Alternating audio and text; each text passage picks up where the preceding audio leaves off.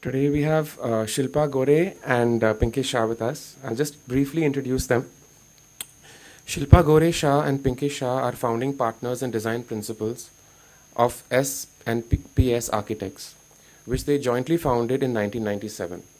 They are engaged in the study, reflection and practice of design, architecture and urbanism. Their design approach is that every project is unique and that the design should evolve through the particular characteristics of each project. Their work is influenced by their interest in history, pedagogy, travel, and common sense. The various national and international awards, publications, lectures, and exhibitions are a byproduct of their work and testify to their evolving design sensibilities. Amongst those talks is this talk today also. They are both alumni of the Sir J.J. College of Architecture and have completed their Master of Architecture degrees with distinction from the University of New Mexico, Albuquerque. Pinkish has been a gold medalist at the University of Mumbai in 1992 and also attended the post-professional program and travel fellowship chaired by Dr. Charles Moore at the University of Texas at Austin. Pinkish is currently Dean Academic Affairs at the Kamala Raheja Vidyanidhi Institute of Architecture and Environmental Studies, where both Shilpa and he have been teaching since 2002. He also serves on the Board of Studies of Rachna Sansad Academy of Architecture in Mumbai. Shilpa is a co-opted member of the National Executive Council of the Institute of Indian Interior Designers since 2017. Welcome, Pinkish and Shilpa. Very good evening to all on behalf of the team at S+PSA, Shilpa and myself. This talk, in a sense, is more than 3 years overdue. Khushru has been chasing us since we met at the 2016, I think, II Awards in Calicut, and persistently thereafter every year. So we are very glad to finally make it happen, especially through the kind of aegis of ASA. So thank you, AESA, for inviting us. It's a pleasure and an honor to be here today amongst lots of friends, actually, familiar faces, and many others who have found the time to attend our talk on a Saturday evening. Today we thought it may be relevant to speak about our personal engagement over the last 20 years with what dwelling and domesticity in the city means, and especially how we as a practice have dealt with it directly through our work. The inner life of a dwelling is a scene of constant joy, tension, speculation and evolution, in which the ideal of the family continues to stand at the core of this turbulence. Immersed in both practice and pedagogy, but more importantly living in Mumbai, forces us to confront some of the issues associated with both the real and the abstract. What we may have been unable to address in practice, we've had the opportunity to address in academia. But without doubt, the two have influenced and fed each other in one circular loop. Even though the practice has dealt with several other typologies from corporate offices, workshops, educational, institutional, and public spaces, today, for the sake of this presentation, we will focus on some of the residential work done at the studio. This opportunity has forced us to reflect and pick from a range of residential built work over the years at different scales. The sizes are of course reflective of the scales within the office and not in general. We will see a single room, the smallest project that we have designed for our smallest client, a young girl of 9 years, 3 duplets for 3 nuclear families of about 3 to 4 persons, a semi-detached house for a multi-generational family ranging from 1 year to 90 years, and a group housing project for indeterminate clients. Broad themes emerge dominant for each project, but are in no way exclusive to that project alone, but find overlaps with each other and our other work as well. Even though they may have been other similar projects, these projects remain emblematic of some of the concerns that we see recurring over time at the practice. We hope you will enjoy what we have to share. Shilpa will just do the first part of the presentation. Tonal differences always help, we realized. So one doesn't get bored too much with one person. So I'll take you all through the first 3 interior projects here. You want to Okay. So this is, as Pinkish said, the smallest project that we had. It was a tiny room, and given the situation of Bombay, where space is always a limitation, certain things you will see always overlapped within our practice. Things of how do you make a small thing look much larger than it is, through different means of either layering, removing walls, changing spaces, multifunctional spaces, and stuff like that. To an extent somewhere where it's become part of our body language and our space-making techniques, where even sometimes when we have all the space in the world, we're trying to still make, no, but how can you create more space? So here is a tiny project. So the family was growing. They had a child who was growing and going to become a teenager soon. She wanted her own space. Of course, the house was of 2 bedrooms with the parents and the grandparents living there, and there was no space for her by herself. But interestingly, it was on the top of a building, and it had a double shell roof with a height of 14 feet in the middle. So we just about managed to squeeze in a little box on top of the kitchen. The kitchen height was only 7 feet. So we kind of placed a box which was completely made off-site and then made on the site in 2 days. That shows it was a light made. It was made out of polycarbonate, wooden rafters, rubber wood flooring, plywood partitions, and the idea was just to make it as playful as possible for the little child, and to make it as far as possible involving her with the activities of the rest of the house. That just shows the construction method, and here it is showing her in different parts of it. Completely opens up and becomes airy during the day. We also managed to tuck in a little tiny staircase just on the side of the kitchen, which takes you up to that level. And as you can see from the inside too, it's pretty sufficient for a child with their own desk, a bed, a cupboard, and then of course all kinds of windows at different heights to kind of change the scale of how you're reacting to the rest of the house with. This is in Mumbai near the RA Mill colony. So it has some fabulous views from up there. It's on the 48th and 49th floor of a building. More and more we are seeing jobs that are coming in which are talking about living up there. Personally, both of us have always lived on the ground floor. So for us to deal with something that is not on the ground floor, it's a completely different experience if you all have ever been to one of these high-rise apartments and seen the way the city unfolds in front of you, or your relationship with nature is very different. You're no longer within the branches of the tree either, you're just up there somewhere. And in this one, we specifically realized it because in one of the first times when we visited the site, it was in the month of August, and the rainy clouds were just there, they were grey, and all the windows were opened. Interestingly for us, it had 12 and 12 feet height per floor. So there was also, the windows felt loomy, and they kind of just brought in the entire breeze and weather inside. And we saw some clouds floating in, and we decided at that point itself, let's do the house in a way that we don't restrict the clouds from moving in.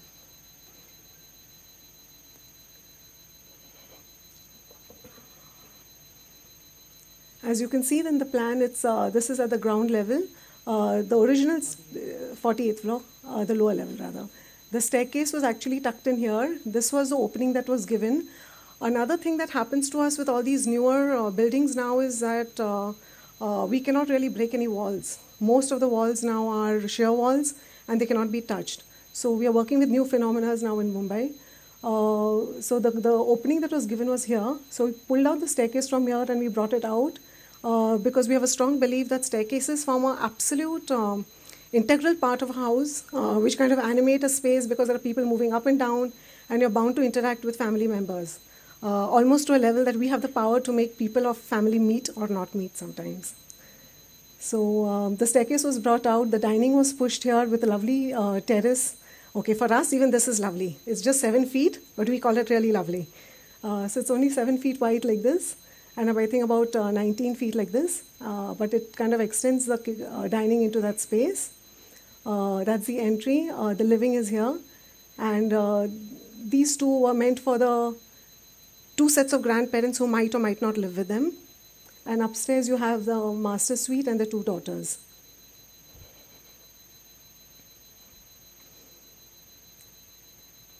Since it was 12 feet height, we just thought to break the stair somehow so that one does not feel the length too much.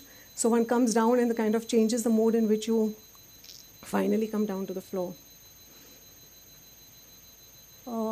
The idea of not keeping restrictive spaces was by making the floor with the wall and the ceiling feel seamless. So we were trying to add as less joints and corners as possible in the house. And that's how you see a seamless floor, which becomes a wall. And then the wall, you don't see a corner up there, which becomes a softer ceiling. Of course, we can do all this because we had great heights. If we had the new ways in which Mumbai apartments are done, which is like hardly 9 feet slab to slab, sometimes or 9 feet 6 slab to slab, that means you barely get 8 feet 10 or 9 feet of height. Then I can't even dream of all this. But we were fortunate enough to get that kind of a space. This shows from the living room looking towards the dining, and one can see how it flows out over there. The staircase that goes up and forms the main element of the house. And the structure of the staircase becomes more than just supporting the staircase. It becomes sometimes a railing up there, and it becomes a frame of a door, or it takes over to allow the light to come down, or it becomes a place where these two members become a place for putting the track lights on it. We've not touched the ceiling in that sense, kept it very clean.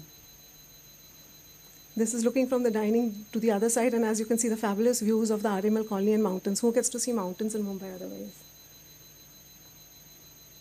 Sorry. As one goes up, that's the way you would then interact with the rest of the house. And here you can see the terrace and its relationship. And then, of course, buildings are soon going to come up. You feel you've got the best house, and suddenly within a few months you realize, or a few years you realize, there's something, a tall building coming up and just 20 feet away from you. So that's sad stories that people bear sometimes. And then all these kind of methods are used so as to keep the entire house interactive with each other. So though there is a master bedroom here, but these doors kind of open so as to keep the conversations open between various parts of the house. That's the master bedroom, where the same language of the floor becoming the bed base and everything continue. The master bedroom seen from the other side. The same wood is used all over the house. We've not changed things. Very singular language in that sense. And then this was a tiny room tucked away inside for one of the daughters, but being 12 feet and she was, I think, 11 years old or something. And we thought, why not create a sense of a loft space for her? So there was a loft, and it behaved like a large cube, and then the cube started peeling off to become these different things. So this cube, it peeled off to become the stairs, or it peeled off to become the loft, or it peeled off to become the bed or the cupboard. Coming down again towards the dining. And then looking back again towards the house from the terrace, from the veranda. Lot of elements were also got. This is, I'm doing the second house for them actually, these clients. So some elements were got from their earlier house and retained and put back in this one too.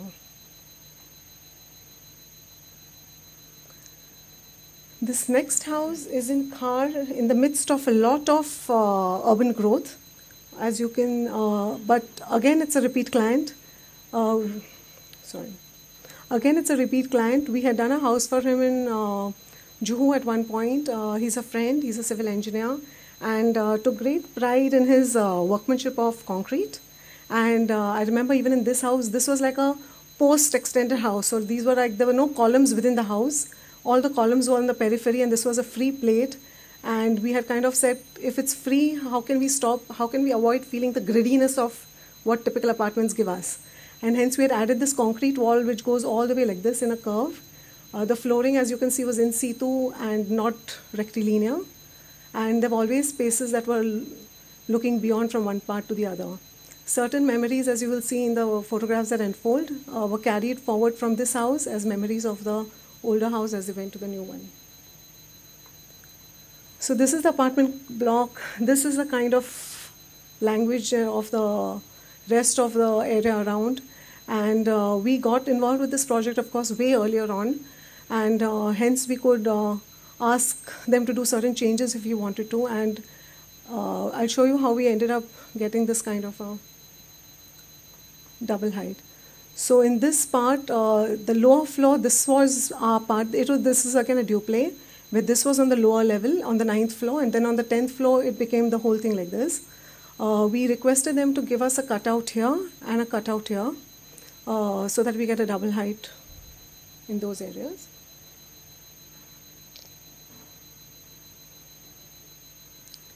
So that's the way in which that space basically looks, where the flooring completely leaks into all these areas, but all these areas are not really within the house. The actual enclosed area is only this much, and this is all the double height, open to sky, or not open to sky, but double height. So at least you get some kind of new relationships to the nature and the surrounding areas. There is a tendency in Mumbai to quickly go into your little old cubby hole and enclose your capsule and put on the ACs, close your blinds and curtains, and kind of live your own little life over there. But in all our projects, we make it sure that the houses really breathe, and there is a sense of connection back to the nature in some form or the other. Oh no.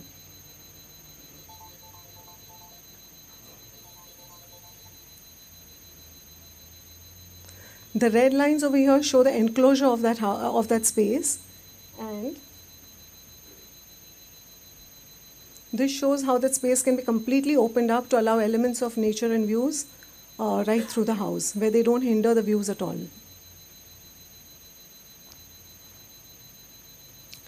The marked area now shows as much of open space and green that we could involve. And then the kind of flooring and everything shows how we've integrated that whole space to become one. So when you're inside, you start eliminating the consciousness of inside and outside. This shows, sorry, I'm going to go back one step. So this entire space then was wrapped in this wooden member to kind of give it more definition. And in this following slide, you can see how the member starts cutting itself, peeling itself, and making way for either functions or the openness. In the last one, you'll see how the materiality also starts getting involved. So this is how it eventually becomes, where all those things that are seen, these are of course sharper lines, but they're actually the way in which wood has been treated, which I will show in the following slides, to kind of create a language for this entire space. But it's a wrap that goes like this and boxes itself around, and these two sides are open. The remaining space is this, and that's how it became called the pavilion house, because that's the only space that is covered, which is the living room, and then everything else becomes open around it. Here you can see the joy and the love that's been poured into the container, where different widths of wood were treated in different ways to kind of create both the sense of sensory and textural feel. Also, it helped because it was double height. We finally had light coming in at a different angle inside the house as against how it would typically reach the inside. And the color of the wood and the texture both kind of really lit up when the light came in.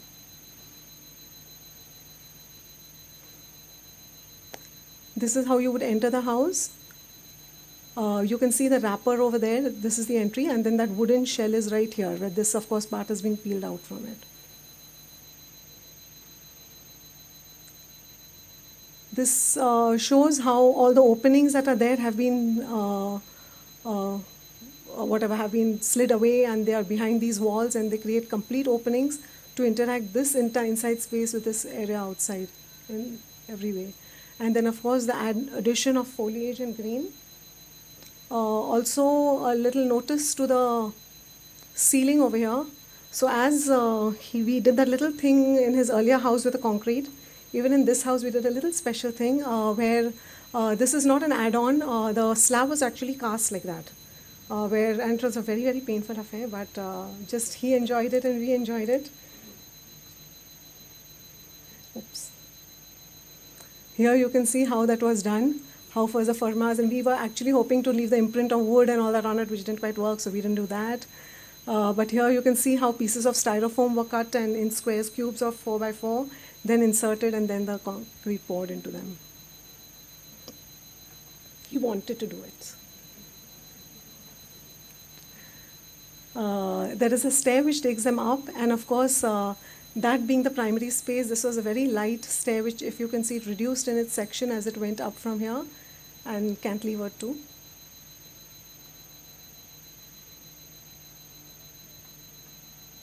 This is one of the outdoor spaces which was double height, where there's a little bar outside, and then the inclusion of greens in various forms, even from the floor. And because it's a rising system, then how we added these columns of green which were fabricated by us, which feed from water above, and then they are fed in, and then there's a little collecting pool over here. But they're like columns of green that hang up and taking our eye up and also giving some kind of screening from the surrounding. This is the other volume which was cut off and was double height. So that's the upper room which kind of floats over the lower area. The dining slips out. There is a little pool with a statue of Dimpy, made by Dimpy Menon over here.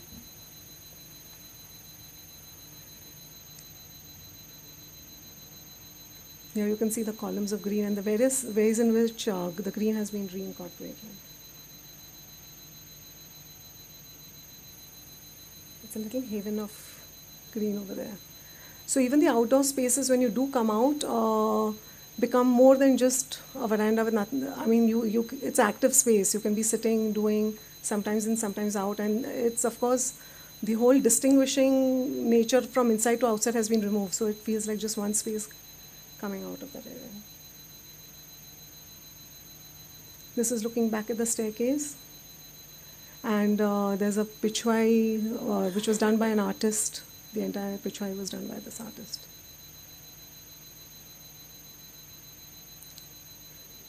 Details of the staircase, where it actually shows how the section keeps changing as it goes from top to bottom. It is separated here at the landing, but of course tied up with a rod again. But it shows the integrity of the two staircases which are cantilevered going up and down. That's this. So one comes here, the other one goes there. And there is glass, of course, fit into this.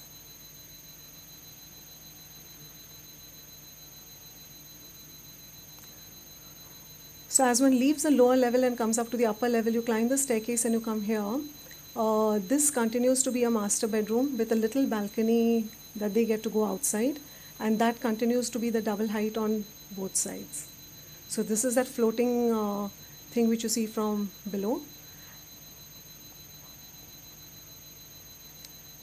That same room, when you enter it from the top, continues the wooden story that began at the bottom, including the floor also, which again reiterates the memory of the 4x4 below by doing it in open grain travertine.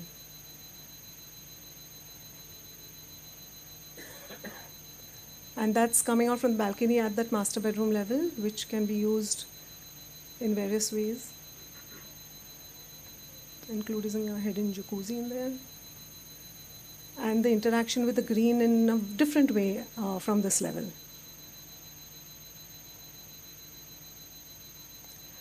So the rest of the house here was made in such a way that all the enclosed areas, which is basically these pockets, took care of all the functions that had to be enclosed by nature and led to a very staggered space, which was then very interactive in nature. If this remained open, it's kind of all these spaces spoke to each other. That's how the enclosures of the utilities took place. And that's how there was a relationship between different rooms. So it was it was that one living room, the master bedroom, and then the rest of the spaces also all spoke with each other. This is the living room, the family room at the upper level. That shows the all the containers, of course, were covered in the same material. So this is one of those utility containers.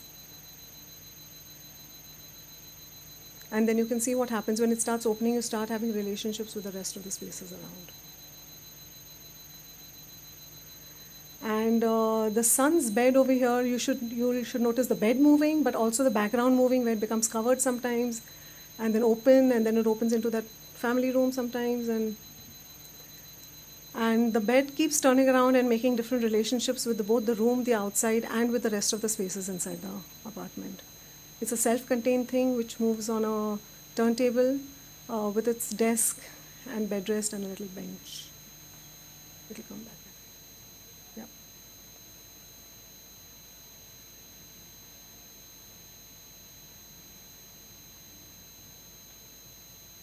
This was the guest bedroom up, and this has been got back from their earlier house. We got it back here. And of course, a plethora of details which our office goes mad about, and we enjoy it a lot too.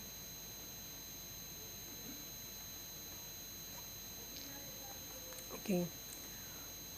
This third project is also duplay. So there were 3 duplays, all we thought dealing with nature in their own way. As the first one was more about the clouds, the second one was more about how do you involve the green to come back on the 9th and 10th floor. And this one, when we visited the site, was in this condition. The middle, the slab between the 2 floors was, as you can see, removed and patched up, and I mean, there were these extensions made very erratically over here. And also it was kind of not really holding up well, it needed maintenance. So we thought of just removing that whole mess that was happening. That wasn't helping us one bit. And we ended up getting this kind of a space. So suddenly that slab in the middle went off. We removed a beam too, with the engineer's permission. And then this was the large volume. And when we saw this volume, it was so gracious and so beautiful and so airy that we thought, how does one retain the sense of this volume then? And the idea was to then create any other space would become a volume within this volume, within the volume. And that's what we ended up doing. So as you can see, this is that larger volume.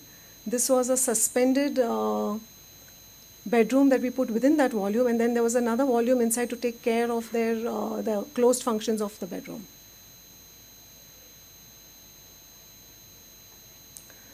This is taken from the building across actually, but just to demonstrate again how that singular volume reads, and then you have the secondary volume coming in here. And then there is a terrace on top, which I'll get to in the plans. No plans, is it? Okay. So this is the other photograph. It shows the relationships between the different levels, where you come up from a staircase here, and then you would see below, and there is a terrace on this side, and then there's this volume which kind of floats, suspended midair in the larger volume. It's a very, very simple plan actually. That's a lower level living space, 2 balconies, both I think about 5 feet wide over here. And then we've suspended this thing over here so that it touches one corner for the duct purposes, narrows down as it comes towards the 2 ends, and bulges in the middle, and a staircase which leads you to that area.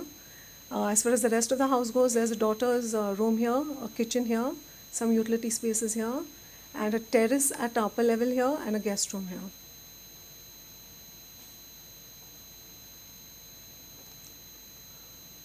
This is a closer view which starts demonstrating how that suspended thing has been done, and how the weight is taken by the extra beams that were put on top, which I'll get to in a moment. But it also shows how this entire facade on each side has been dealt in 2 similar kind of facades, both with glass and wood, and then just coming out and interacting with the terraces, the verandas. This is in the underbelly of that space. This form over here not only bulges downwards like this, but it goes like this and it bulges downwards. So it's a very complex 2-way curve that happens.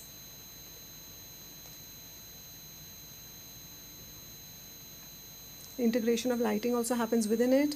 The materially also, of course, the outer shell has one material of the brick which contains an entire outer volume, and then this MS structure which is the float which happens in the middle.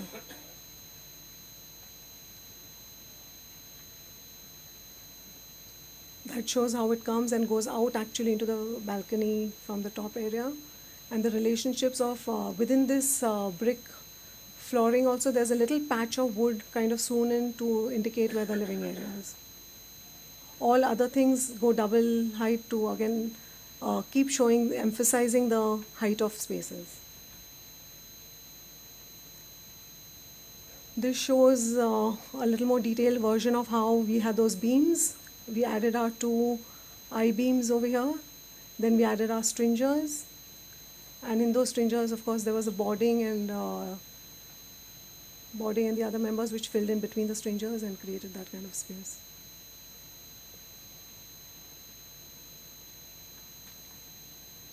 That shows looking towards one of the things, just the hint of how one climbs up. And to leave the integrity of that volume very clear, we also made the landing in glass so that the volume stands clear over here too.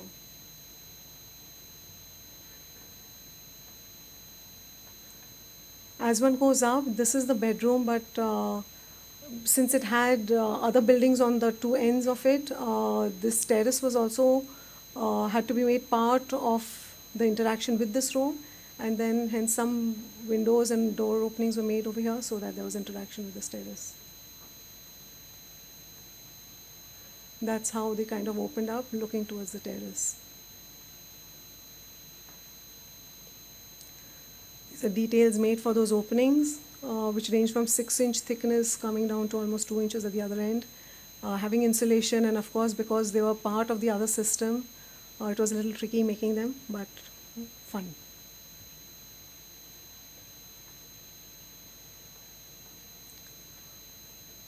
As I said, most areas, other areas also always have a sense of interaction between the other spaces, and one never feels secluded in the houses that we've designed. Some little glimpse of some other area, which always does 2 things. One, it keeps interaction between different members alive, and secondly, creates a sense of layering and largeness in the house. So here is when you would be in the dining room also, there's a little slit of a window which shows that something's going on in the kitchen. And this is the kind of landing which kind of comes out and becomes a little lily pool over here. That's a raw concrete staircase which goes up. Demonstrates the glass and looking at the other way. This is mainly to show the strips which are hanging, the raw metal sheets, slightly curved inwards like this.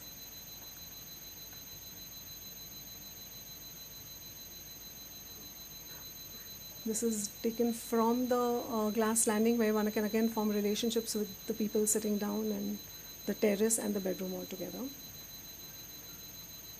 But when one enters into the space, it is warmer, with a singular birchwood material used, lighter, not as raw and as heavy as the outer thing looks. And this is the 3rd volume which is put within that volume, where we got a Gond artist, Venkat Shamji, to come and actually paint on it directly, and which encloses their walk-in cupboard and which leads you inside into the toilet, where also the same wooden flooring continues and becomes a little deck kind of a thing over here to allow the shower water with a tray below it and stuff like that. And you can see how this volume also starts interacting with the toilet behind.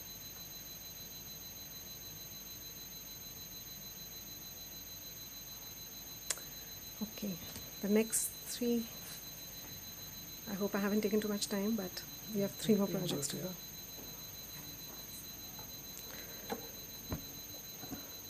So I think what Shilpa is showing, even though they're largely interior projects where there's a lot of craft and a lot of kind of attention to material and detail, the approach is kind of primarily architectural, and kind of that's why we kind of like calling it architectural interiors. It's about how do you kind of spatially manipulate experience within kind of the spaces that you kind of handed over. And I think some of these kind of lessons, of course, learned there continue into the architectural projects. The architectural projects, of course, also influence the interior project. So it's kind of something that kind of feeds back and forth between each other, and it's kind of enjoyable for us. We really are able to enjoy interiors because it affords a scale at which we can operate, which sometimes architectural projects don't allow you to do. So, I mean, in kind of a light of that, this is kind of a house we did several years back now called the Collage House. I'm sure a lot of you must have kind of seen it, heard about it in some sense. The kind of approach we had to this was looking at the idea of waste in India, and thinking about the point that does architecture have the ability to kind of take on some of the problems society faces? And you look at these figures, I mean, they're completely kind of mind-blowing, and also the projections in terms of the future.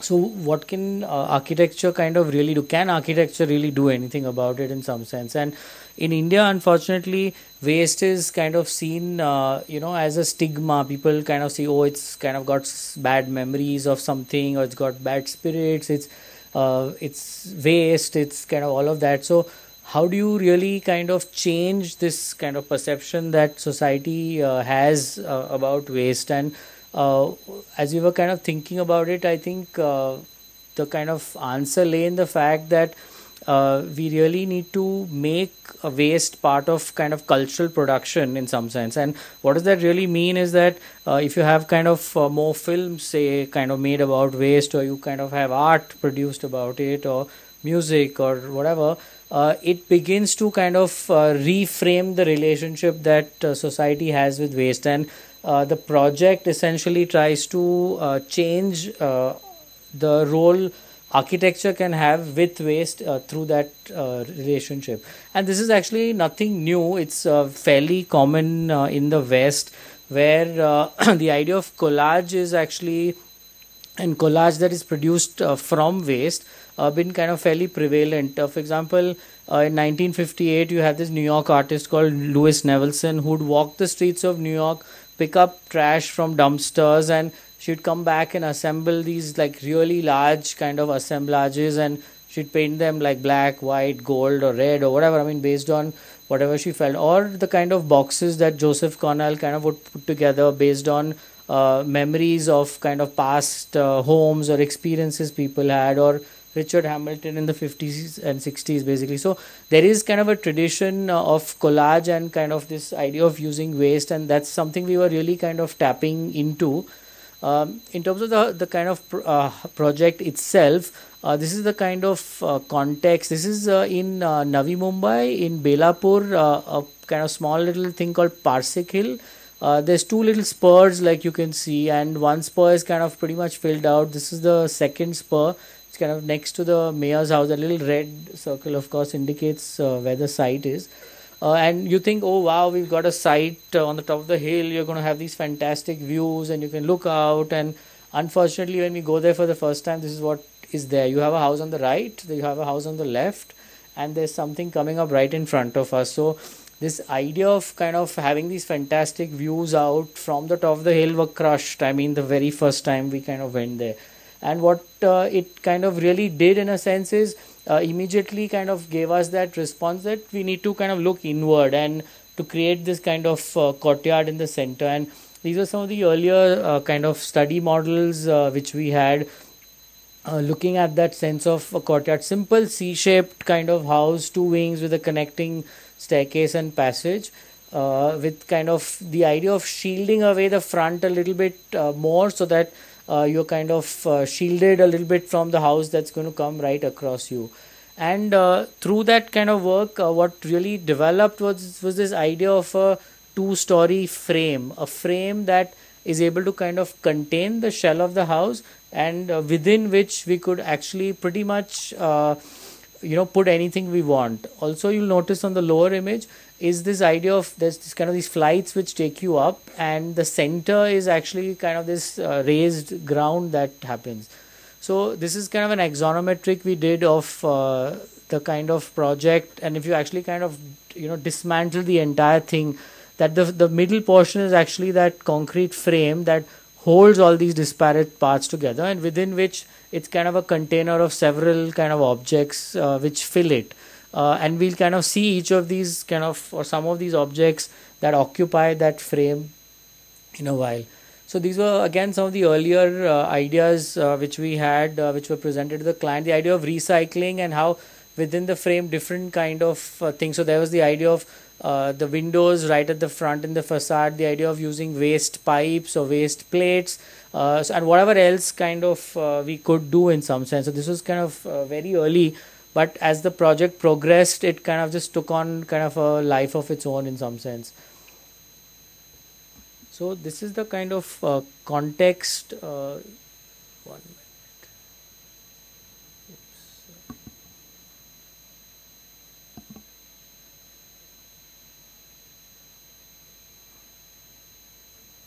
I think there's a small movie, but I think it's not working. Anyway, this is the front facade actually. Earlier sketches indicated as kind of this really, I mean, if you see what was done on the model, it's kind of a carry forth of that, which was earlier very, very opaque, and here it kind of transforms to become this kind of assemblage, but this is kind of what it's turned out to be. Very interesting process. We had a client who's completely kind of bought in to this whole idea. He runs a company which has firms all across the country. He put all his staff across the country to find windows for him till he realized that he didn't have to look very far, and right in Mumbai, in Dotaki, there's this huge recycling kind of yard where all the kind of waste of Mumbai actually ends up there. And we did several trips to these yards at Dotaki, discovered this one guy who had this fabulous collection of old windows of Burma teak, picked these individually, documented each one, photographed, drawn, and then we kind of come back to the office and kind of begin to kind of play with them.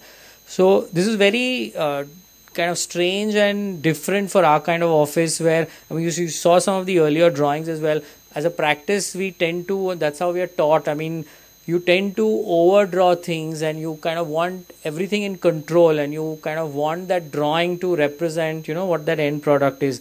But here you couldn't really kind of get a handle on that because there was so much ambiguity and space where you didn't know what to do. And it was really wonderful that what we then devised is kind of a system to make this whole thing work.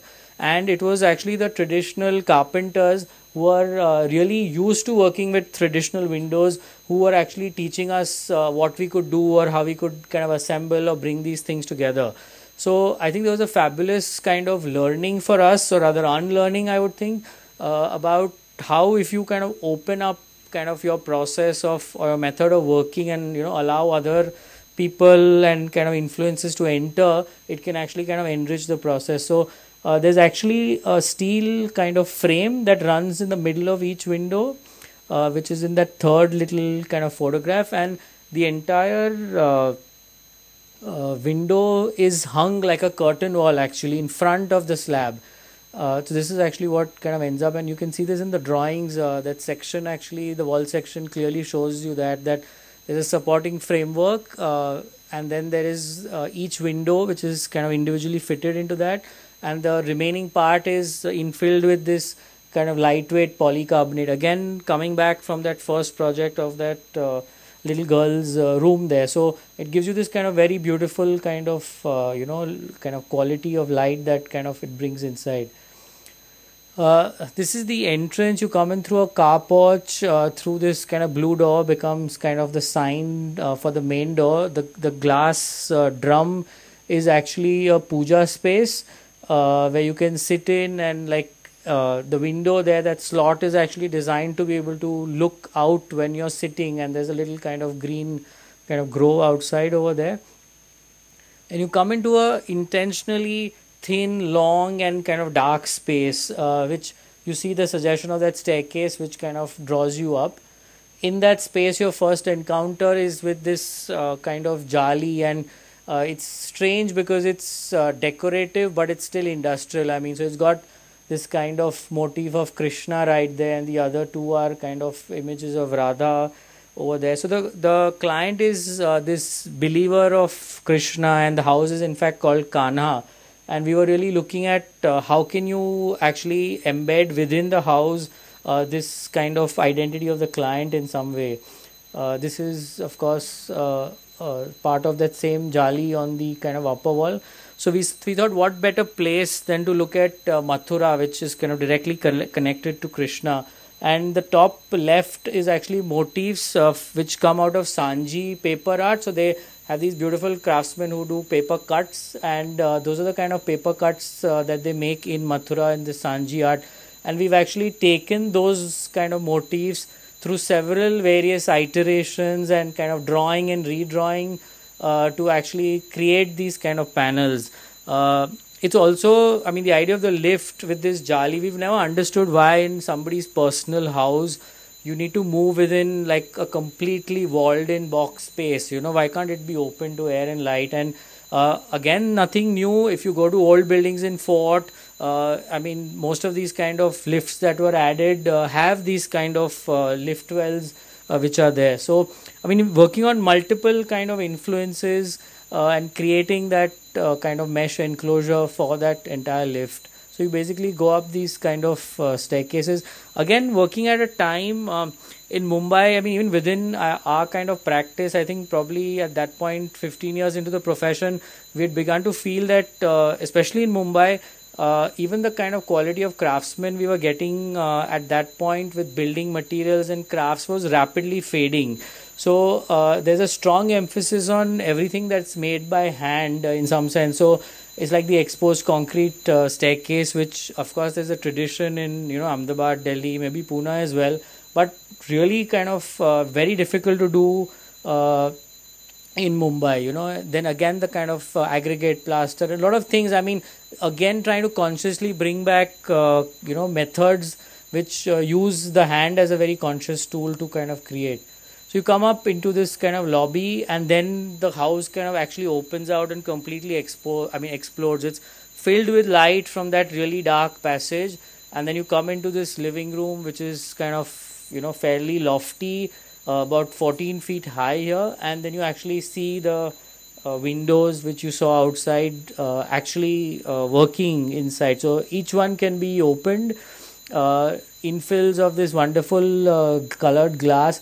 There's a story to kind of every little element in this house. All that glass actually comes from Dharavi, again found by the client, would take us on the weekend when he was free. Through several different shops, we've like picked up whatever waste each one had. Some really, you can't sense it here, but some really beautifully textured or fluted kind of colored glasses which were there. The hardware has another story. We were looking for, you know, hardware which would match some of these old doors and windows. Couldn't find something very kind of appropriate.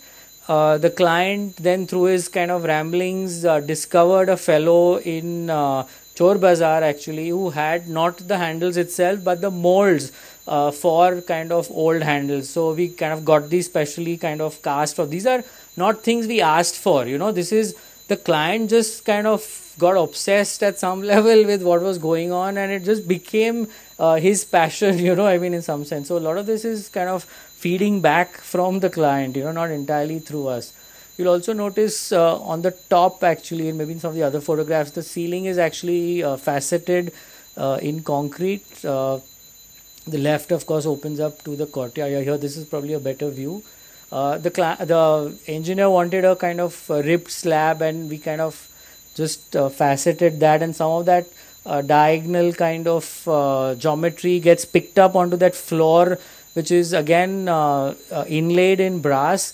It's like quite a crazy pattern if you ask me, but this one Kadiya from Rajasthan like took, I think, 30 days or 40 days to just do this entire work. I mean, absolutely brilliantly done. I mean, in the age where you can kind of laser cut and, you know, CNC route and all of that, I mean, we have these skills which are, you know, inherent in kind of the manpower we have. So, I mean, it was just amazing to tap into this kind of pool. Again, a lot of other recycles. So the wall on the right is actually waste strips, stone strips generated partly from our own site. Of course, we didn't get all of it on site. So we would go to the back of these stone yards. If you go to the back of any person selling marble and slabs, you'd find all their waste dumped over there. And we kind of picked all of that, and it was kind of cut into these kind of strips and kind of put together into that whole double height wall.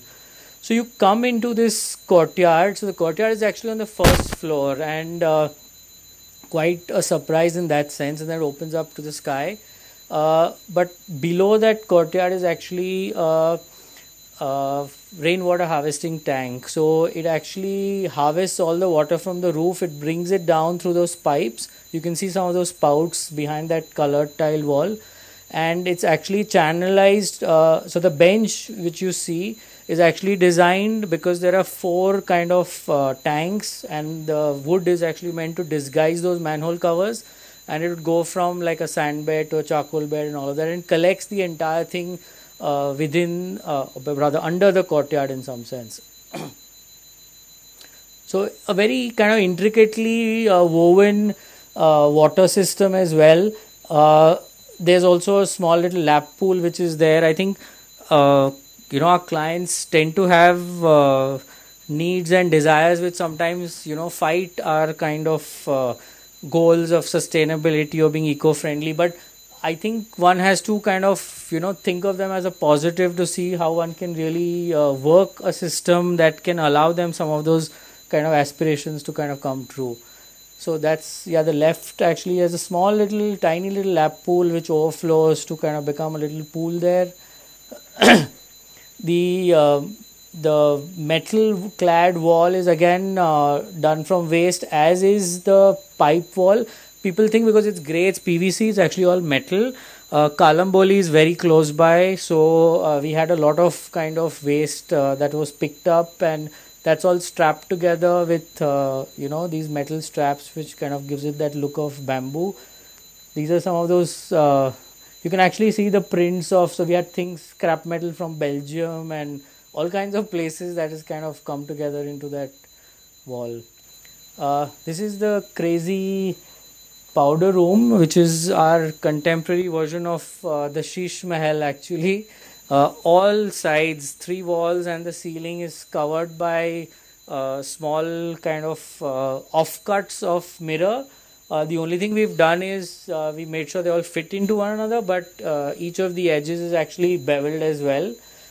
So it kind of gives you this quite a crazy feeling actually, but everybody seems to enjoy it whenever they're there. And of course there's this funky kind of pink pipe which brings all the other elements that are needed in that toilet. So whether it's a light, a toilet paper holder, a napkin rod, whatever, just kind of comes together in that. Master bedroom on one side of the house. As you can see, the floor plates are really thin, so 2-sided full height windows, plenty of light. You can manipulate the light and visibility as you desire. Again, like we mentioned, it's a joint family, 4 generations living together, so the ability to relate to each other can really be controlled, how you kind of deal with the windows in some sense. The bed back is actually simple moldings which you use for picture frames, just kind of put diagonally again as a response to the faceted ceiling on top. Simple kind of trick, used kind of fairly ready-made kind of things which are there. And here again, this is like a little desk cum storage next to the pool. This is above that, the son's bedroom. All the wood here, again I must mention, is bought from same place in Dotaki. It was kind of quite horrifying over the few days we were there. These really large kind of rafters of wood, really chunky sections coming in there, and as we are watching them, they're cutting these massive sections down into smaller pieces because they don't have place to kind of store that large section of wood within their go down. I mean, so all the wood is actually from there, all Burma teak, really old. We actually got it cut in like 4 different widths. It's all tongue and grooved and kind of fits together into the house. This is again one of the clients' kind of indulgences. I mean, found a guy who was shutting down a shop of printing blocks, bought I think some 400, 500 of these, cut it together, and we've kind of assembled this into the son's bedroom here. And here again you can see the layering across the house. I mean, you can really be in touch with the rest of the family if you want, or just kind of screen off. And this is kind of the effect we desired, when nature begins to kind of take over and kind of slowly, engulfs the entire house. So that's where you can really make out that tank over there. And the site was actually sloping over here. So this is about, I think 3-4 feet above this kind of level here. So what we've really done is that this level becomes the same. And this is a regular 10 feet, but that difference of 4 feet actually ends up giving you a larger volume in the living room basically.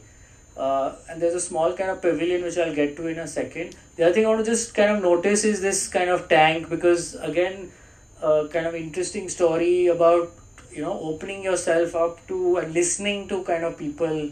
So this is a slab that was meant to be flat, and we were on a site visit one day with a structural engineer, and the slab was not cast, and we were in the afternoon, this beautiful light coming down all the way to the ground floor, the sun, and it's kind of just lighting up that ground floor. And Rajiv, who was a structural engineer, is like telling me that, Pinkish, you have to do something, we must have a skylight above. And I just kind of brushed him off, saying that Rajiv, not possible, because we had tons of utilities on top. There's a water tank, and there's a place for a solar heater there, and there's an AC machine. There's lots of utilities on the top. And I said, no, not happening, forget about it, this, that, and everything. And this is the engineer telling me. It's normally the other way around. So so I kind of go back and spend a sleepless night. Like, there's something right in what he was saying, and there's something just magical about that experience that we had. And went back to the drawing board in the morning and, managed to get a crack. I mean, it was just about getting the light in, in some sense. So we've kind of done this small little crack at the top. It's just 18 inches wide. And then we developed, instead of a flat ceiling, this kind of curved ceiling. And as you can see, it's actually made out of fabric. The entire concrete is kind of cast in fabric. So it leaves these wonderful kind of wrinkles and marks, on that. And you can see some of the... So it's actually tarpaulin of a really thick gauge, which is propped with MS rods over there. And you get this kind of, look at the sun beating on that creases. I mean, at least we kind of love this kind of stuff. So again, about kind of when the light hits it and really kind of, makes that pop out in some sense. So we're really trying to kind of, one is get the light in, but along with that, like, what can you do to the kind of surface that the light falls on, Yeah, as Shilpa was mentioning, lots of kind of details, too many to get into honestly at this stage. Lots and lots of ways that kind of the whole house comes together. This is the rear. It faces south, so relatively opaque, and we have this kind of screen of mundas which you use as props. So some of them, not all of them, come out of that actually, and have kind of been reused here. And then you begin to see that little pavilion on the top. So we have this little bit of spare FSI left, and the client is, no, you must consume it. I don't want to leave it for later. And we really didn't want to kind of extend the house up. And we said, what can you do? And we kind of said, what if you just look at it as a completely different thing that, is kind of sitting on top in some sense. And that's really what it ended up being. 110-year-old columns from Cochin, solid wood, granite bases. So the columns work structurally here. They're bolted to a concrete pedestal with bolts through the granite, and on the top there is a MS rod, which you can see the columns, which are again bolted to the solid wood, over which there is kind of a steel roof for this entire thing. So the house is full of experiments, of course, and it creates this really kind of light and kind of floating thing. And this is actually where you finally begin to enjoy the views outward, because at lower level you don't get, and it's kind of become this wonderful place where they all their friends and family, everybody wants to be up here, in the evenings. So besides kind of a lot of the single family houses we do, some of which you've seen, some which you haven't, but We also do a lot of interiors, like we showed, even smaller apartments and all of that. But what's really interesting for us is, and this is kind of some kind of informal research which is going on in the office, that if you strip away the materials, the kind of forms and all of that that you do, and if you look at the real kind of house type, and if you see what we were given, what changes we've made and how we've kind of transformed it, we've actually noticed that nobody wants to live in a house that is identical to somebody else's. Each family is different. Each family has their own likes, dislikes. The structure is different. The need for spaces is different. So it's actually something which really, homes don't need to be so cookie cutter. They actually need to have this kind of flexibility where they can adapt to different kind of people, and people kind of need to have choice about this. And that's something that really directly influenced this housing project which we've done in Lonavala. So if you look at housing today, you get these two kind of opposites. You get the formal sector, which is creating these kind of cookie cutter houses, absolutely identical, repetitive, one after the other. Whereas you get on the other side, informal settlements, which are highly personalized, and of course not always by choice, but they take what they have at hand and kind of develop a dwelling for themselves. So living in the city today, especially in India, seems to kind of oscillate between these kind of really kind of two extremes.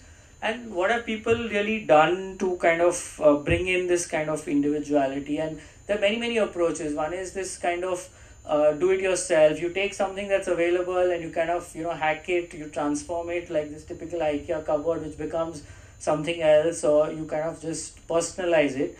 We're also living in an age where everything from your car to your denims can actually be made customized for you. This is happening all around. People can take advantage of these things which products are actually offering you. Even industrial or product designers are now moving away from the fact of a completely identical product to looking at how industrial processes can also leave their mark on products, so that every product is slightly different. Similarly, you have the idea of crowdsourcing, like this is a font that is crowdsourced from several people across the world. Or you have the idea of open source, where people can actually plug and play and keep kind of developing their own things. So the question really was that can we do something about it? And I think architects are normally always like a generation or so behind. The society's moved ahead, but we are kind of still stuck behind in some sense. So we were just thinking that can we actually address some of these concerns in some way? So we started this from the smallest kind of house size that we had, which was like a 40 square meter unit. Simple 3.5 by 10 meter thing with a 3 meter height is what we started with. And we said, what if you actually raise that height to 4.5 meters? And what that really immediately does is allows you to occupy another level, like a small loft or something within. And that came from a simple observation. One is from some of the buildings on site. The top left is one of the existing buildings on the site, which had this kind of tall space. Of course, the British knew what to do. It's like lofty height, the hot air would rise and escape. But also if you look at really small settlements like the informal settlements or even chawls, where you have more height, the simplest thing you do is you use volume. When you don't have square footage, you have cubic footage, and you actually add that little loft to create some more space. And we said, to this combination, what if you really just add a small kind of little garden, that everybody has this kind of extension into nature in some sense. So through this very simple logic, we developed this whole kind of size, where there are actually 5 sizes of houses that you can actually have. And for example, type A, which is 40 square meters, has 4 different types again. And similarly, the 60 square meters has 2 types. And you begin to have like lots of multiple kind of choices that people could actually choose from. And all this, however, is driven by a modularity. So everything uses that 3.5 meter wide tube as a kind of strict kind of decider between every kind of space that's created. So there's a certain modularity inbuilt, and of course that came from our earlier thoughts very initially in the project about kind of doing this off-site or kind of mass producing. But of course the volume of the project was not enough to allow us to do that, but it is kind of structured by that. But we said, is this enough? Is this really all we can do, or is there something we can do more? And we developed this kind of matrix of various options. So you could really choose from different things. You could choose the size of the house, then you could choose the layout of the house that you want, and then you had a multiple amount of choices. You could choose the type of window you like, what color the window is. There are screens in the front because the thing is high. There's a terrace, there's a railing, there's a kind of garden that you have. There's an internal staircase which takes you to the loft, the flooring and the toilet tile and so on and so forth. So you could really kind of develop this idea of your own unit, and it becomes kind of personal to you in some sense. And we suggested doing this kind of app to the client. Unfortunately, that kind of didn't happen, but it's interesting because people could really have played around and created this kind of home for themselves. So you're picking kind of your railing, and you're picking, and immediately it's kind of reflecting in the kind of drawing or the graphic what it would look like. And you had pick a stair and it would show up, and you could play around till you kind of got that the right combination that you like. So the site, like I mentioned, is in Lonavala. That's the Mumbai-Pune Expressway. It's situated touching the tracks right there. The red is actually the station, and this is right at the railway crossing which is there, which you can see on the top photograph. The train's actually passing by there. Beautiful site, old Parsi sanatorium with some very mature trees. The kind of site at the rear is about 1.5 meters up. Really tried to save all those houses, fought with the client a lot, didn't manage it, managed to conserve those 3 at the right side, which I'll kind of show you a little bit later. So we took this very simple unit, and kept doing a series of operations to them. It grows an arm, it comes together, it forms a courtyard, it becomes a street. We break it open, shift it around to accommodate side, to allow for trees which are there, so the units could shift back and forth to accommodate those trees. Take it, flip it on the top, and again move it back and forth, so that you created terraces, so that everybody got a garden. So everybody at the back has a garden, everybody in the front on the terraces begins to have a garden here. And the gaps are actually bridged across, and they add additional rooms to the upper floor. So like what is typically a 1 BHK could become like a 2 BHK over there. And this is all kind of connected up by these external walk-up staircases, grounded again by these kind of little stone walls. At the level of the site, that's the track, that's the crossing. We started with a simple building as a gateway over here, which you enter through. There's a little buffer which the client insisted on. We pushed the buildings back because he was worried things on the tracks would not sell. So you enter and you basically create the street like I just explained, the way it happens. These are the 3 buildings we managed to save, and around that becomes like a community center, a pool and multi-purpose hall and all of that stuff. The red is actually the raised kind of platform at the end, which is about 1.5 meters higher. Around that you have another set of homes which come together, and then there are 3 large kind of villas which are there, which open out into this kind of public space. So you have a variety of types basically across the entire site. Everybody has their own kind of personal space, but there's also a balance of public space, which is all kind of almost interconnected across the entire site. Vehicular circulation, but also a range of multiple kind of pathways that pedestrians could take through the whole project. And that's really what kind of finally emerges. And that's kind of the section over there, and you'll notice at the end it begins to kind of rise up to become that central garden, and then the site actually dropped away at the end. So even the 2 and 3 BHK rooms continue to have that 14 feet height of the living room essentially. So that's the project as completed. That's the entrance building. So these are 2 levels of banquet halls. The right side is shops below, offices above. You enter through this kind of darwaza building, which takes you to the back. We've kind of pulled out the staircases, so you see this kind of movement of people for the ceremonial kind of functions. That's the hall itself, shops at the upper level, and that's kind of the housing that actually begins.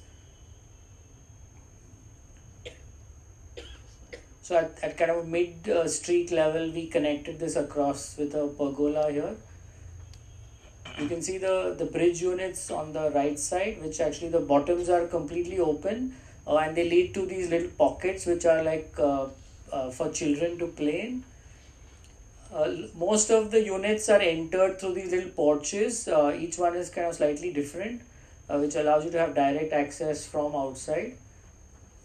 And a lot of these walk-up staircase, and you can see like the language of the railings and all that keeps changing. I mean, there's a concrete, wood, steel, metal, I mean, all kinds of different things, and people have begun to actually take over and personalize the units as well. So I think, yeah, this shows that kind of range of different window types and colors and the screens and everything, but it's all contained by that logic of the tube in some sense. And at the end of the street, you terminate with this kind of, again, double height pergola, which kind of happens and it kind of closes that whole sequence of the street. Some of these upper level kind of gardens which start overlooking each other. So that's a loft on top. So it could be used for different things. People have really adapted it. It's actually one of our kind of things we want to do is to go and actually document the kind of variety of things people have done with it, because there's amazing kind of variety which is there. What we've done is we made sure every loft has one window at least directly. So if you do enclose it, you have an external face for ventilation, if not two sometimes. And the gardens, like you can see, are kind of flowing out from the unit itself. So these are some of the other two types. This is with a spiral where the kitchen is in the middle and open, and you can see the tube actually opens out with that loft, and that's the straight flight. Everybody, of course, has a garden. So this is the rear part near the pool deck. These are the larger villas there, and this is the larger green, the central green at the back.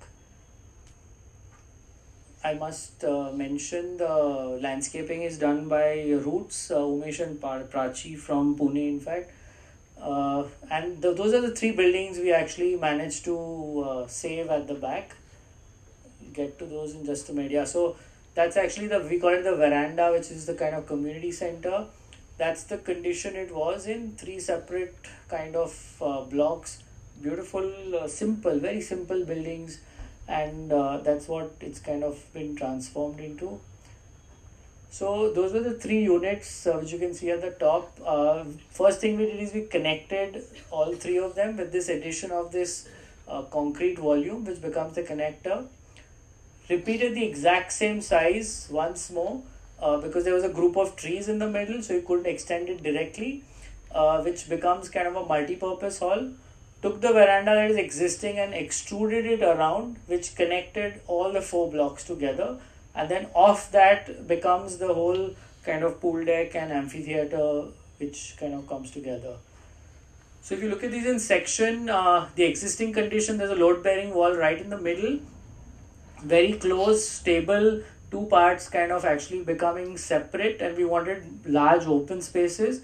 So we've actually done some structural kind of jugglery. We opened up the center in the middle, so it creates a bigger space. One of them, we've added a loft across as well.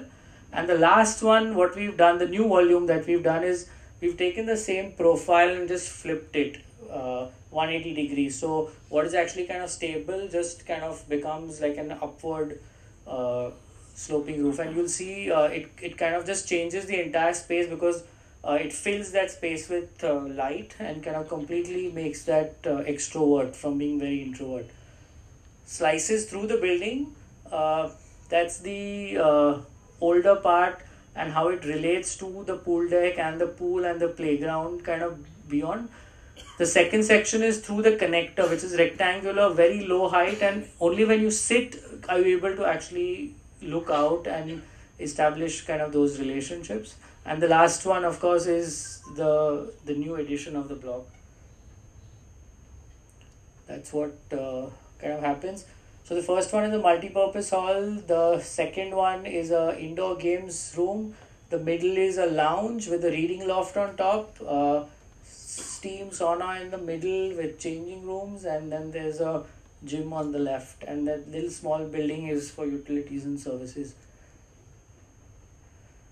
So this is actually trying to both kind of explain the project, but also bits of the structural kind of jugglery which has been done. I can actually maybe show you that on the photographs also. So that's what it looks like. That simple line of the roof actually begins to just kind of tie everything up together.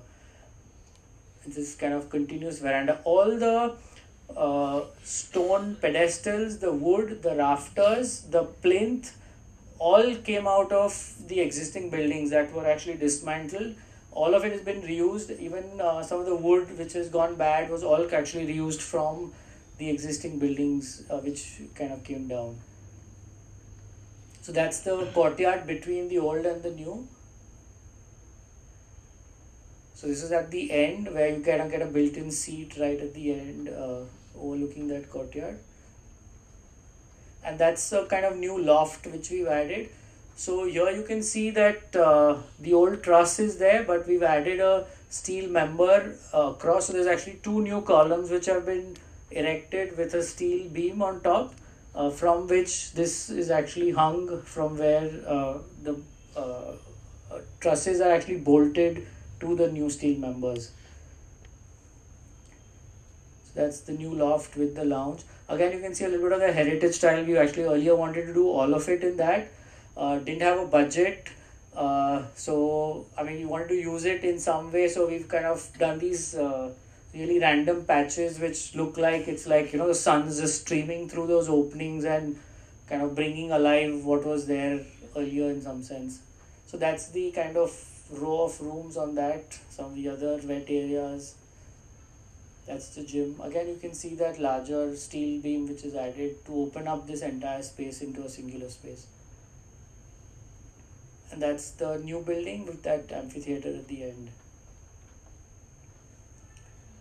This is from inside. You can see it's very, very different spatially, right? It completely opens up to the trees. There's light coming in, and also the two large doors we designed, so you get this very kind of diagonal connection to the pool deck. I think, do we have time? Are we done now? I think stop.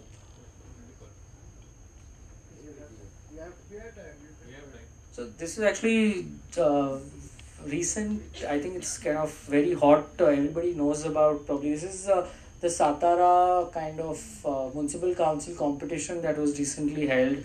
Just our entry for that. It's called People's Place.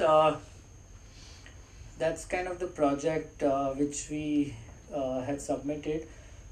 We were basically looking at, I mean, if you look at the constitution, it's we the people, that's how it starts. And public buildings or government buildings are always referred to as kind of government funded, but it's actually taxpayer funded, and it's our money, and they really never do anything for the people. And I think the primary kind of thing that was driving the project was how can you actually create a place that you can give back to the people in some sense, so it becomes kind of a people's place even when it's not being used for the function it's kind of meant for in some sense.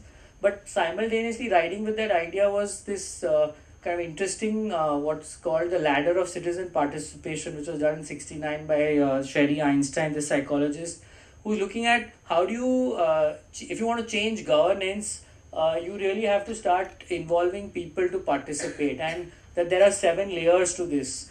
You start from manipulation. I think that's what we are in right now. I mean, seeing the news that's been happening all day today, we're all being grossly manipulated right now. So, I mean, we have a lot kind of to climb up there. I mean, so you have to go from, you know, stages of non-participation to where there's a token kind of participation till you finally begin to kind of citizens can actually begin to kind of control what's really going on. And what does that really mean in terms of space and how you kind of design, you know, in some sense. We were also looking at local kind of examples that are there. One is, of course, Ajinkya Tara, which is kind of the fort, which is really kind of famous in Satara. Also, things like the Kshetra Mauli temple with its ghats and all of that.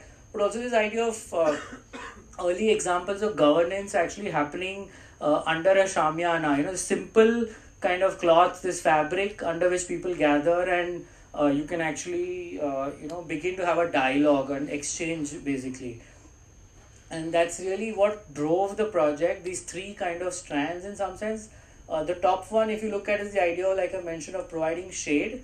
That canopy is actually manipulated till kind of one part is kind of really raised up to acknowledge the views towards Ajinkya Tara on that side. And then if you see the entire series on the left is actually looking at this idea of climbing a mountain. Like if you go to Ajinkya Tara, you're actually ascending the mountain. So how do you actually climb up towards that mountain? And what it really does in this case is it takes people from the ground, from the street, all the way to the top, through which you can see that diagonal kind of blue funnel, which actually opens up views towards Ajinkya Tara from the top. And then of course the two kind of arms of the building, which are really the support of the building, and the kind of administrative support which provides kind of the city. And that is also kind of articulated a little bit along the edges. So that's kind of the site plan, very simple kind of rectangular building. So it actually kind of comes right, the steps actually cascade right down to the ground and slowly take you through these kind of various levels. And the top, of course, is kind of the council chamber at the top. So if you see the plan, I'm not going to get too much into it, but so that's the steps which kind of lead you, and this is kind of entire diagonal kind of orientation within the building, which in a sense tries to acknowledge that kind of diagonal view of Ajinkya Tara from that side. So I mean, you keep seeing it through every floor till you actually then discover it, on the top floor. We also added these functions of a children's civic library and some multi-purpose halls which can be used for citizen interaction. So along that red line, everything below is completely public and the above is actually kind of secure for office functions. So the idea again, like I was mentioning, that how can people keep kind of coming here, and as it steps up, every platform, it's actually a tiered space. As you go up, the center of the building, which is actually deeper, is completely holding all the storage. I mean, there are immense amount of records and storage rooms which are required, and we actually put all that in the middle so that you can actually, even if you get less light, it's kind of okay. But at every level, you're able to connect both the arms of the building, really thin, just 12 meters wide, so you can look right across, get good light and ventilation. And what we've done is staggered the core, so you can actually break these into smaller neighborhoods of a small office, a medium, large office. So based on the requirements of each department, you could actually choose where that can happen, and you can basically take this climb right across the building here. And then sorry, I'll go back. So on the second last floor here, there's actually a fitness center. There's a restaurant over here with a kitchen which could spill out onto this. So the idea was that even though you can shut these wings off at night, the place here could actually, if possible, remain open. And then you reach on the top floor and the wall actually moves away and you're actually able to look out to Ajinkya Tara. So it's a full kind of terrace space at the top, completely open to public. So the central space can actually completely open out. And the top floor, it of course connects back, and the chamber and everything is there. We actually even grouped the programs based on like departments that actually kind of go together, like welfare and infrastructure, and we've arranged them in the building. So things that need more interaction with the public actually on the lower floors, and the upper floors then actually become more and more kind of VIP areas.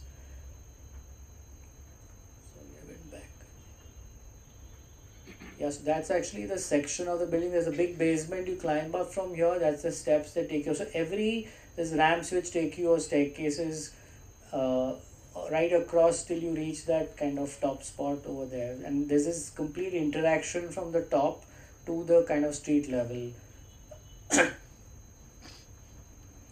Yeah, so all these terraces actually become this kind of people's place, which is open in some sense 24/7. People can actually use it as a place to meet, hang out. And the idea, of course, is that over time that the public and the government people could actually begin to kind of spill out and use these platforms as kind of opportunities for exchange and interaction here. And of course, the sides reflect that kind of cascading kind of quality. This is the kind of last bay where you can look out towards Ajinkya. Yeah, that's it. Thank you very much.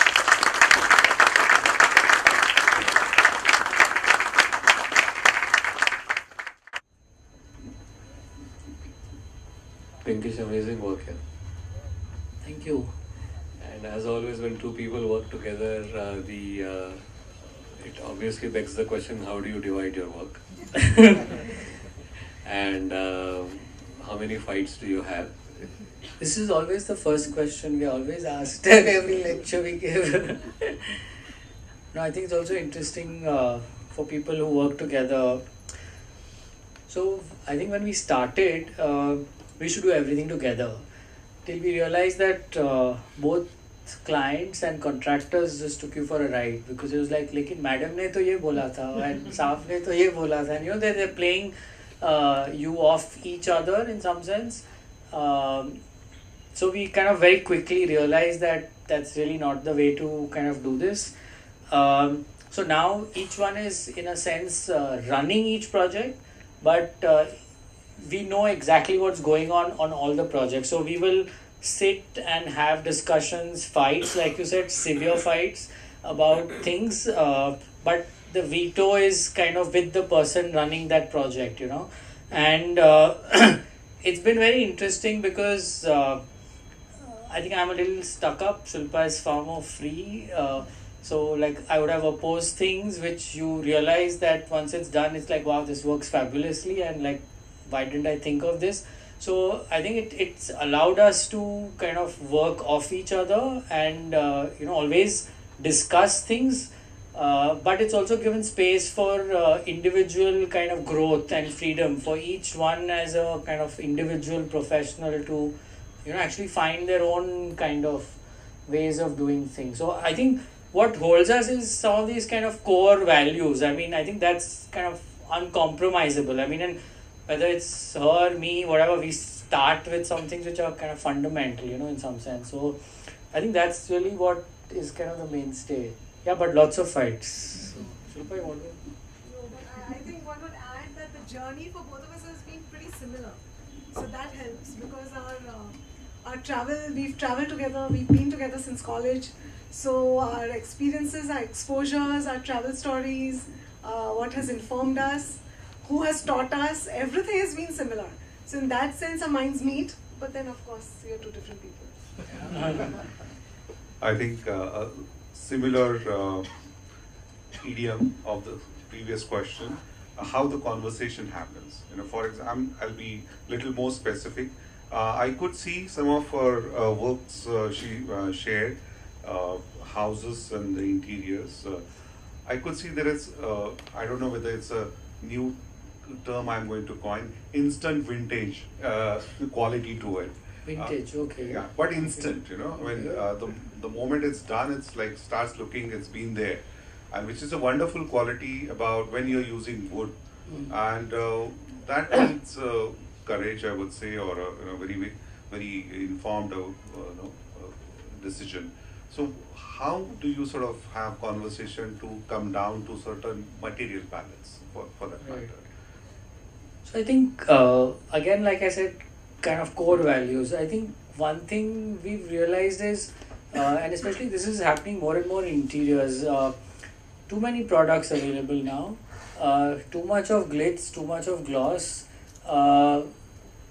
it doesn't kind of speak to us. I think also there's an incredible amount of things which are products which are now bought and installed, and I think over time we didn't realize it honestly to be this thing when we started, but I think we've realized that we enjoy making things. We have a unique quality in India which allows us to still make. Labor is getting expensive, it's getting kind of difficult, but it still allows us to make. And I think if we don't capitalize on that, we are fools as a profession, in some sense. Of course, the scales of projects I'm talking of course, when the scales shift, it will maybe a slightly kind of different kind of attitude. We've also realized that we like you said, the idea of age coming into a building, the idea of things varying, where the act of aging is a pleasurable act, not something you see as a defect, which makes you choose certain things, obviously. I mean, so over time, the palette has tended to become more natural, more Indian materials and all of that. But we've also realized people's aspirations have to do with a little bit of kind of, they want like finished, if that's kind of the word to use. It's not always like that. But I think they're consciously also undermining the palette by introducing something which is raw or will age and will show marks of time or whatever on, you know, in that kind of experience of the space in some sense. So yeah, I don't think there's a formula. I don't know if I answered that. I don't know if you want to add anything to that. I think he wanted to also say that, so it's not that the interiors were by me, the architecture was by him. Yeah, Just yeah, like not that at in all. office at all. You wouldn't even know which one. I won't even tell you which one was his, Yeah, which I one was think mine. yeah. So, And the but period it's, you didn't mention which year what happened, so it's a good. Yeah, these are actually all mixed up, so it's not even chronological. so that is something interestingly, in fact, one of my older clients whom I'm again working for just now, the first house was done by me in 2002. And if you see that house today, they still believe, I mean, it's like, so the houses don't age. And I think one interesting reason is because you keep true to your materials. Right. And the light and the ventilation. I think these 2-3 things, if you do, I think the houses don't age that. When I say vintage, I mean it naturally is dated because you can refer to the time. But here I'm just trying to see it differently. It's like it's timeless in a way, but it has got that I think very settled quality, you know, about I mean, it. I like the word use of like a lived-in quality. I think that's Yes, more yes. what I And think which- one would be kind of aspiring Yeah, that's towards. available on a day one, and which Yeah. is wonderful. You know? I mean, but it also ages. I mean, I Yes. don't think it's simulated in that sense. It's not like, Yeah, you know, yeah. Disneyland, or like it's not like a theme restaurant in that sense. It's real and it will age more. But yeah, I think they do. I mean, we kind of, I think, try to have that kind of lived in feel. The homes are always warm and kind of. I think in that if sense, you if you like those things, you'll some of your personality comes into the projects also. Yeah, So I think could- that's could the see. that's Yeah, yeah. So that leads me to another question. How do you stop? Because there are so many ideas, so many materials, so many details. Right. Because not to do something is also very much Absolutely. a design decision. Great question. And how do you decide to stop? one thing we're very mean to our clients sometimes. We say no. Half the time it's just no. So saying the no is very important because they don't know and they're like latest kya hai and like trendy kya hai types, and we just have to keep saying no to them. But I also And we are think. very strict. We are very strict when it comes to work. But I think I think more importantly the internal conversation. Yeah. So I mean, I'll tell you, both on Collage House and the housing project Design IY, there was a time when Shilpa was like just losing it. It's like, please stop. This is enough. You know, you can't keep doing kind of more and more of this kind of a thing. And so I think whilst one was enjoying, one was doing it, trying to kind of take it to its limit. There was so I think that's what works. Right? There's two people. It's like a balancing act. There's somebody to kind of really pull you back. Ki abhi bahut hua. It's like band karo. You know what I mean? So I think we've had these conversations about like this kind of multitude of, you know, the windows and the colors and like how mad can you get, you know? And I think we were looking consciously for that kind of diversity and the mix. And even at Collage House, the number of elements that kind of are there, like where do you stop, you know? I mean, I don't know what the right I don't kind think of. we've stopped. We have gone overboard. Yeah, I mean, so Shilpa strongly believes we have. I mean that we could have done a few things less, you know, but what's life, you know, without making some mistakes? I mean, you learn from all these things actually. So, yeah. Thank you. Thank you so much. Yeah, amazing work. I have a slightly related question to what Madhav asked. You know, it's very difficult to say no to clients. You know, it takes a lot of courage. And a lot of work that I saw from small, medium, large, extra large, you know, the whole trajectory of work is amazing. But the common thread is that there is a consistency of sincere detailing and meticulous work. So how do you know, I'm sure you spend a lot of time in client education because you have Absolutely. to Right. take the client on your side, and that's the most difficult part. And at the Absolutely. same time, the contractors, because Right. there's every time something new has to be done, I'm sure you also get frustrated with shortcuts. Right. So how do you get those things? I'm sure it's very painstaking, but we just wanted to. I also think that it's poor clients actually, sometimes, because they don't see, it's all in our heads. We know exactly what the outcome is going to be, but they don't. And they just have to go by trust, unfortunately. So they don't know what's happening till it all comes up. Yeah. And the way it actually works is when a neighbor or a friend comes in and says, "Kya banaya?"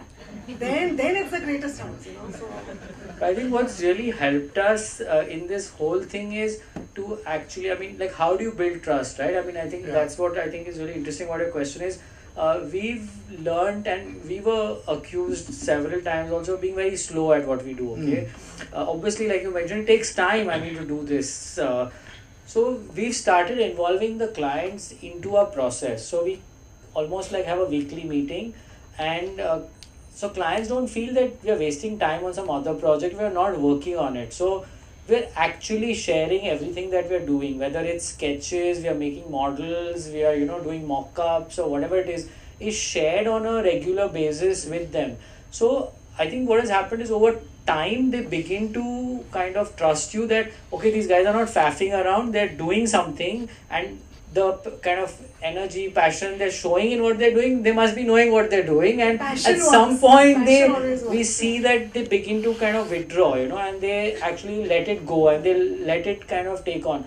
But so it's a two-way process. Like you rightly said, we have to educate. It's our responsibility. We can't say that they should understand and they will understand. We have to take the pains to do it, and the only way we found is to be honest and transparent in your dealings with them, that you're trying to explain every concept and why were you trying to do what you're trying to do. And sometimes we've had issues that saying, no, that's horrible, we don't like it, and it forces us to go back to the drawing board and find another concept. But that relationship is an important one, to get anything close to this stuff built, I think academia has helped us articulate ourselves a little bit better.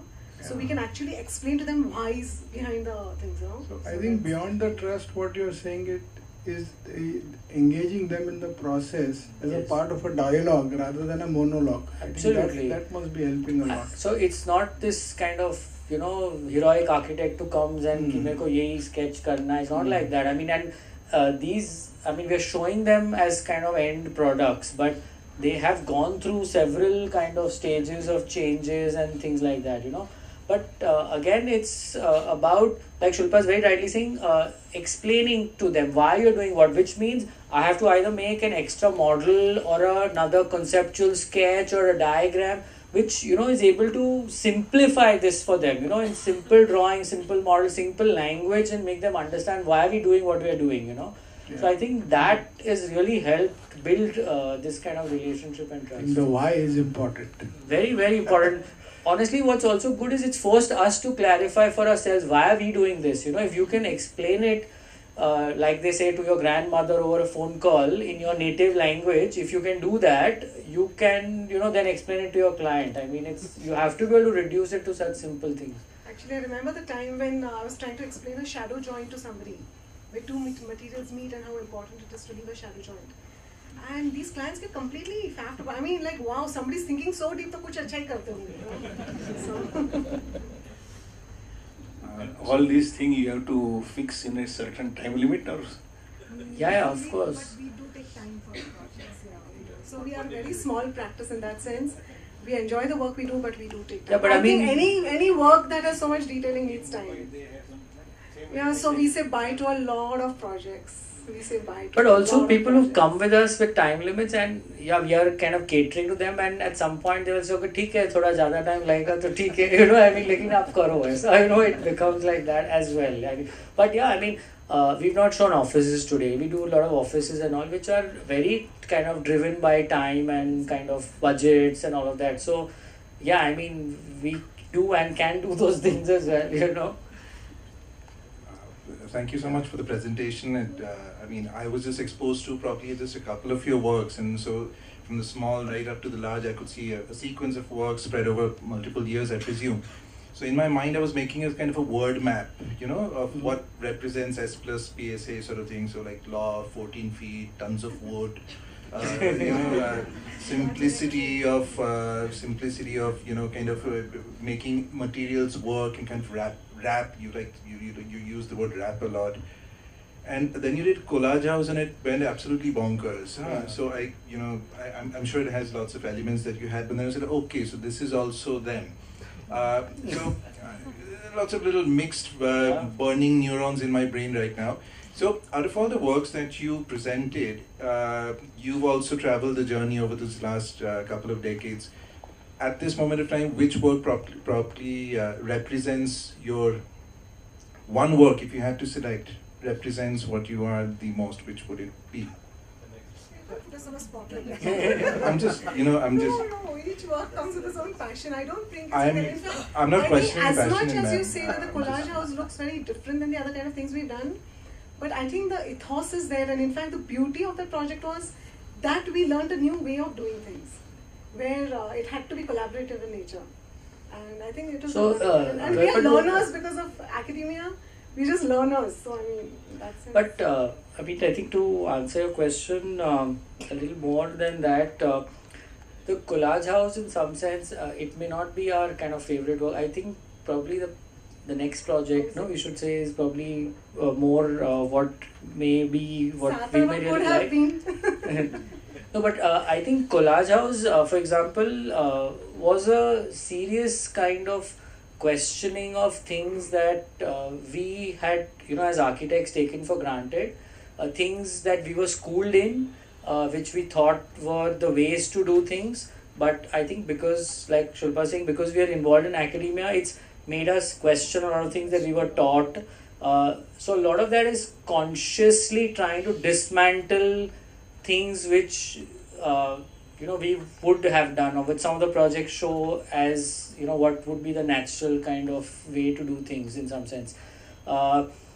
So I'm not sure, and that's why I say it's that whole project for us is learnings. Learnings at different scales and at different levels of approaching problems in that sense. But I don't know what more I can say. I think all your experimentations and doing this and that and collage and that culminated into that is what my feeling culminated into your Lonavala project, which is architecture also and interior also, and that shows experimentation also, that gives you to have some variations also. I think that is the complete outcome of your what you are doing in various different and projects. Like you mentioned, like you're right, that everything is influencing each other. There are things going on parallelly in the office, and you are bouncing kind of thoughts between things. So things do affect each other. So sir, you have done a fantastic work. Just wanted to ask from an engineer side point of view that it's a very foolish actually question whether you give estimate to your client. Of course, because the way in which you are working and the wood you are using, the cost means whether the cost is a factor or not in the project. Of course it is. Tell me which client today is going to let us work without cost. No, it's very much there. I think it's a process one has to go through. Like I said, the aim is always to get them to buy into the bigger idea. Once they have done that, then they are willing to kind of do things which you are asking for. And of course, it's not always the first thing that we may have proposed. They will tell us no and it will push us back to the drawing board. But I think then what begins to happen is you're working collectively, that okay, we buy into the idea, we want to save this, but what other forms can it take, and that, so that makes you work harder to save the idea as well, and kind of them pushing you that, no, this is like, it can't be, that thick of wood and it has to be made thin or whatever. Whether it's wood or it's some other thing, so many things which are there. But I think cost is important. Of course it's important. I also think cost is important because, this looks kind of extravagant, but as a country we need to be conscious of how we kind of allocate resources, for things. So I think from both points of views it's important to think about costs. So, Pinkish? Yeah. So, I have a question connected to the same question. Yes. So what was the budget given for this collage house? Because that, Like So- you said, you know, it is all from the waste. So Right. did you really save? I mean, what was the No, budget? so that's again another question we kind of get asked a lot. So no, it's not cost us any less, if I have to be completely honest about it, because what you saved in material in some sense, you actually spent on labor, because it is highly labor intensive. It's needed you to rework a lot of those materials to kind of actually be used. So I wouldn't say it's cheap. I mean, but it's pretty much cost on average what a house like that would have cost. But it's not cheaper by a far stretch. I will be kind of completely honest about that. So yeah. So, can you shed some light on your presence at site, your and Shilpa's presence at site visits, because it's intensely involved detailing. Yeah. I'm sure you have had, if you say no to the clients, I'm sure you have said no and no race to infinity to a lot of contractors and made them do things all over again. Yeah, two ways to kind of answer that. One is we do a lot of drawing, like I said. So the idea of, I mean, we've had students who've worked with us, or people are working with us, actually telling us that why are we drawing so much? When on site, they're not looking at half your drawing. So the simple answer we have is, first is for us to understand ourselves what we are doing, So one is you do a lot of drawings to understand for yourself. Those drawings are of course then shared on site. We have developed for the interior projects, of course, a group of people who we work with consistently, who have understood us, what we, small time kind of artisans doing fantastic work, understand now very well. But of course, because of clients, we work with several people who are not part of these teams. So it takes that initial about a month or so for them to understand what is intended, the fact that we will not compromise on certain things have to be done a certain way. And at the end of it all, we tell them a simple thing कि लेकिन drawing में क्या है? Drawing में जो है वो करो. So it's not me, you liking it, not liking it, just follow the drawing, I mean, and I think that has helped us kind of get out of some of these things, far kind of easier in some sense. So Actually, going to site is in some sense a formality. Drawings Yeah. are so intensive that So I even- can just blind eye say, look at the drawing. So even in interiors, we never gone on site and done a drawing on the wall. We actually kind of dislike that whole kind of attitude to the profession. I mean, you have to take yourself or your profession far more seriously. So we actually, even till today, right from the beginning of our practice, we don't go to site more than once a week. For the interior projects, it doesn't need more than that according to us, because there is enough.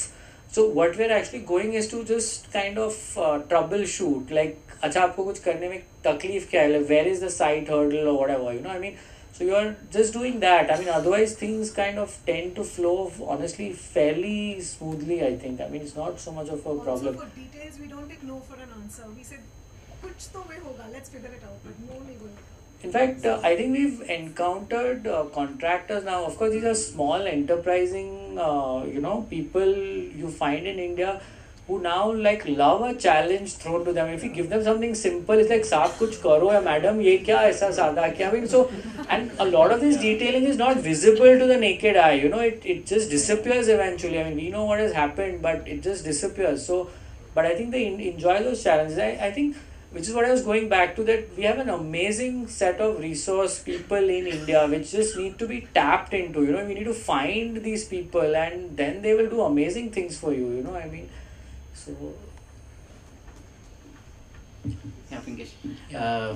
There's this very curious thing that I observed and I've been thinking about it for long. Now you're talking about crafts, you're talking about labor-centric work.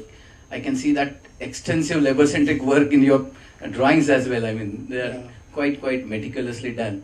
At the same time, the speed of the development around that one sees, and one is talking about variety of precast things, ready-made things to be installed, kind of things. So on one hand, you see a practice which is growing fast, where the time is the most crucial element of investment, and on the other side, as you're rightly saying, that you take time, you indulge into development of a craft or a detail, and make the contact. So how do you see these things coming together? Because many times, especially when the students are around, the practice and the education and the world around is pushing to saying that, okay, let's do and finish and get away, it has to be ready next day. Right. And on the other side, the efforts that one can see, and they are not necessarily following exactly what happened 100 years back in the crafts. I think you are reinventing, you're detailing it out. So how do you see the practice going, not about only yours, but generally as an architectural scene? I think it's the nature of the project, and I think what the project demands. I mean, we're working on a project which is a larger housing project for like 1,000 units, where you can't indulge yourself in doing things like this. You know, we are looking at kind of mass-produced things. We're looking at precast. We're looking at off-site. I mean, so I think every project, every site has its demands, and you have to find what is right, you know, for that in some sense. So the struggle on that project for us is that how are we able to bring that kind of imprint on the hand in some way, even in something which is, say, going to be like that, you know what I mean? So I don't think that this is the only way to do it. I think these projects with these clients on those sites allowed us to do it. But I don't think we say it as this is the way to practice or the only way to practice. A different challenge, a different project, you know, will demand us to rise to the occasion, hopefully not become, you know, I would say falsely romantic about some of these kinds of things. And I think you have to be kind of aware and alert about the demands of the project at hand, you know, I mean, these are small at whatever, eventually they're small projects which allow a certain amount of indulgence, if I may call it so, you know, I mean. But yeah, I mean, we are also thinking of, as the scales of project shifts, we are looking at newer ways to address this. So. Yeah, because my question is about something more deeper. What I'm trying to say is, see, practices, architectural practices are cursed with two types. One is that you have a persona-specific practice. And the person dies or no more there, and the entire philosophy of the practice dies with him. And the other side, we are seeing that large practices coming up which are almost like faceless. The ideology is not visible maybe. And to continue with an idea, how do you see, because you are also involved in academics as well as very extensive practice, how do you see yourself dealing with this idea that some things which we believe in have to be transferred eventually, and maybe as a practice as an example, and theory resulting from that practice through academia. Right. So do you see that your practice and your thinking methods or working methods influence the way you teach, or the vice versa?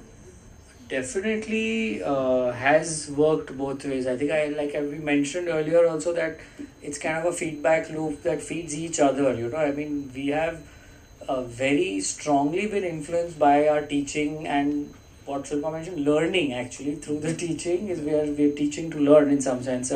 And like I said, to dismantle a lot of things we learned, for example, with you all in JJ, to try and relook at, like, you know, does today's society, today's time really need or demand us to do what we were taught, say, 25 years back, you know. And sometimes what happens is that your mind has understood that this is what needs to be done, but your hand is still drawing the same way because it has got so used to that kind of culture of working, you know, in that particular way.